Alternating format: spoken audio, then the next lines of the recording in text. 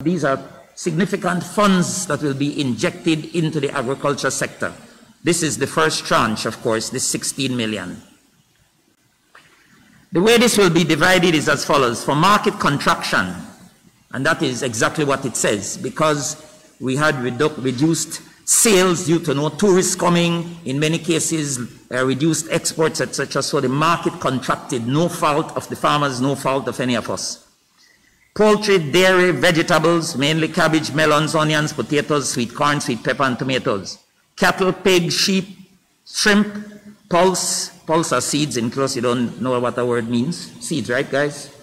And grain production in their various forms in the agriculture value chain were taken into consideration. An allocation of Belize $7,349,498 was designated for these.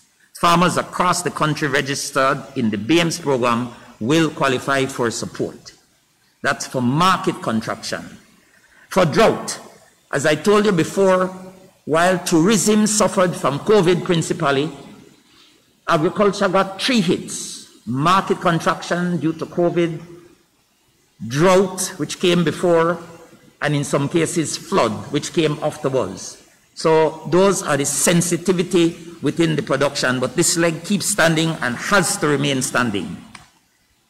For the drought, only sugarcane and vegetable, cabbage, onions, potatoes, sweet corn, sweet pepper, and tomatoes production farmers operating in Cayo, Belize, Orange Rock, and Corozal districts and registered in BAMES qualify for support, since the prolonged drought primarily affected these districts.